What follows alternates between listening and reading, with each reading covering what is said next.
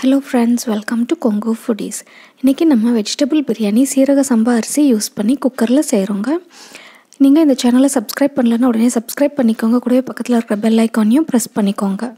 இன்னைக்கு பிரியாணி செய்யிறதுக்கு நான் 2 டம்ளர் அரிசி எடுத்துர்க்கேங்க. Seeraga Samba அரிசி. இது ஒரு 1/2 கிலோ அளவுக்கு வருங்க. 2 பெரிய வெங்காயம், 1 பச்சை மிளகாய், 2 தக்காளி, கொஞ்சமா லெமன், கேரட் பீன்ஸ் ரெண்டும் சேர்ந்து 1/4 கிலோ அளவுக்கு, சோயா பீன்ஸ் ஒரு 100 கிராம் அளவுக்கு எடுத்துருக்கேங்க.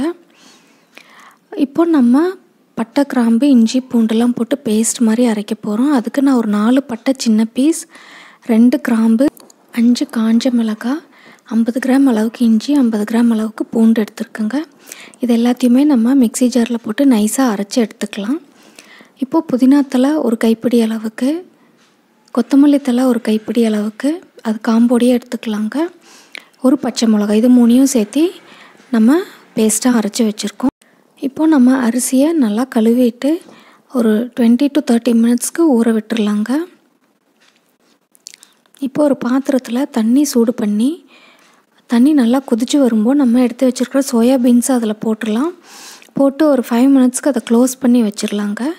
5 மினிட்ஸ்க்கு அப்புறமா அதை நல்லா 2-3 டைம் வாஷ் பண்ணி நல்லா தண்ணி பிழிஞ்சு எடுத்து வச்சுக்கலாம்.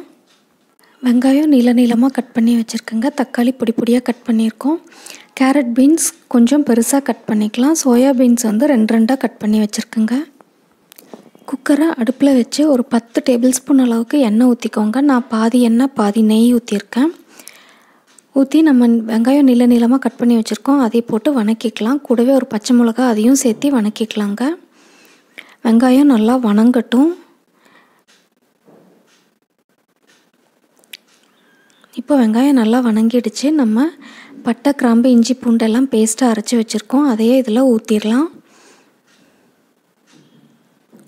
ஊற்றிட்டு இதை நல்லா வணக்கி விட்டுக்கலாங்க. இது நல்லா பச்சை வாசனை போகணும். அது வரை வணக்கிக்கோங்க. நல்லா பச்சை வாசனை போய் ஒரு நல்ல ஸ்மெல் வரும். அப்படியே அந்த எண்ணெயோடு சுருண்டு வரும் அந்த இஞ்சி பூண்டு பேஸ்ட்டு. அது வரை நம்ம நல்லா வணக்கிக்கலாம். பச்சை வாசனை இருந்துச்சுன்னா அந்த பிரியாணியோட டேஸ்ட்டே நல்லா இருக்காதுங்க. இப்போ இஞ்சி பூண்டு நல்லா வணங்கிடுச்சு. நம்ம கட் பண்ணி வச்சுருக்கிற தக்காளி அதோடு சேர்த்திக்கலாம்.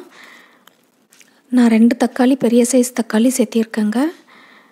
அதையும் நல்லா வணக்கி விட்டுக்கலாம். இப்போ தக்காளி வணங்கினதுமே நம்ம கேரட் பீன்ஸ் கட் பண்ணி வச்சுருக்கோம். அதையும் போட்டுக்கலாம். சோயா பீன்ஸ் 2 கட் பண்ணி வச்சுருக்கு. அதையும் சேர்த்திக்கலாங்க. எல்லாத்தையும் சேர்த்து ஒரு நிமிஷத்துக்கு நல்லா வணக்கிட்டு நம்ம புதினா தழை, கொத்தமல்லி தழை, பச்சை மிளகாய் சேர்த்து பேஸ்ட்டாக அரைச்சி வச்சுருக்கோம். அதையும் சேர்த்திடலாம். இதையும் சேர்த்து நல்லா ஒரு நிமிஷத்துக்கு கலக்கி விட்டுக்கலாங்க. இப்போ நம்ம லெமன் இதில் புழிஞ்சிடலாம். ஒரு அரை லெமனை நம்ம புழிஞ்சு எடுத்துடலாம். அதில் நல்லா மிக்ஸ் பண்ணிவிட்டு, இன்றைக்கி நான் 2 டம்ளர் அரிசி ஊற வச்சுருக்கேங்க. சீரக சம்பா அரிசிங்கிறனால நம்ம 1 டம்ளருக்கு 2 டம்ளர் தண்ணி ஊற்றணும். 4 டம்ளர் தண்ணி ஊற்றிருக்கேன். ஊற்றிட்டு இந்த பிரியாணிக்கு தேவையான அளவு உப்பு 2 ஸ்பூன் அளவுக்கு, 2லேருந்து 2.5 ஸ்பூன் அளவுக்கு போட்டு நல்லா கலக்கி விட்டுட்டேங்க. பிரியாணி அரிசி கரெக்டாக 20 நிமிஷத்துலேருந்து அரை மணி நேரம் ஊறினா போதுங்க. அதுக்கு மேலே ஊறிச்சுன்னா குழஞ்சி போயிடும். சப்போஸ் அரை மணி நேரத்துக்கு மேலே ஆயிடுச்சுன்னா நீங்கள் தண்ணியை வடிச்சிட்டு வெறும் அரிசி மட்டும் வச்சிடலாம்.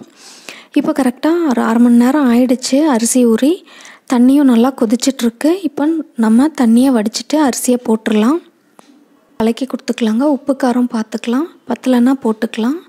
இப்போது நம்ம கேஸை சிம் பண்ணிடலாம். சிம் பண்ணிவிட்டு மூடி போட்டு க்ளோஸ் பண்ணி வெயிட் போட்டு ஒரு 15 நிமிஷத்துக்கு விட்டுடலாங்க. டைம் நோட் பண்ணிவிட்டு நம்ம 15 நிமிஷத்துக்கு சிம்லேயே விட்டுடலாம்.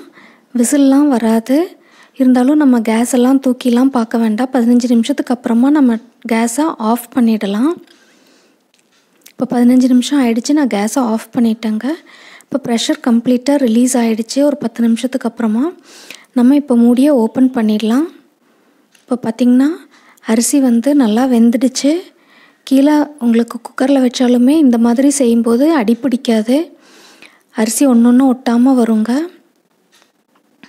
இப்போ இதை நம்ம நல்லா கலக்கி விட்டுக்கலாம். நம்மளோட வெஜிடபிள் பிரியாணி ரெடி ஆகிடுச்சு. நீங்கள் பிரியாணி இந்த மாதிரி செஞ்சு பாருங்கள். அடி பிடிக்காது, டேஸ்ட்டாகவும் இருக்கும். செஞ்சு பார்த்துட்டு உங்களோட சஜஷன்ஸை சொல்லுங்கள். உங்களுக்கு இந்த வீடியோ பிடிச்சிருந்துச்சுன்னா லைக் பண்ணுங்கள், ஷேர் பண்ணுங்கள், சப்ஸ்கிரைப் பண்ணுங்கள். மறக்காமல் பெல் ஐக்கான் ப்ரெஸ் பண்ணுங்கள். உடனுக்குடன் நோட்டிஃபிகேஷன்ஸ் கிடைக்கும். தேங்க்யூ.